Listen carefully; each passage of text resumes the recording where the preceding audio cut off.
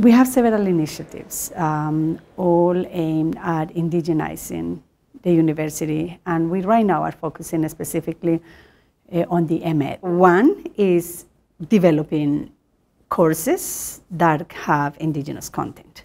Second, recruiting indigenous faculty members. Third, we want to increase the enrollment of indigenous students in the MEd program.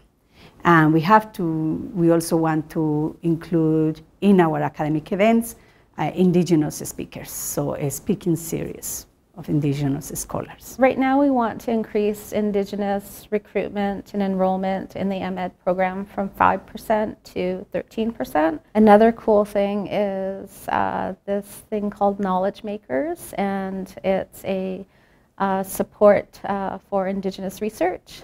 And they're going to be expanding that to include graduate students. I guess the most meaningful way in which we are trying to do this is by actually changing the curriculum, by actually incorporating indigenous content methodologies in the curriculum. I'm very happy that this is happening because it was time. It was time to do this. It was the right thing to do.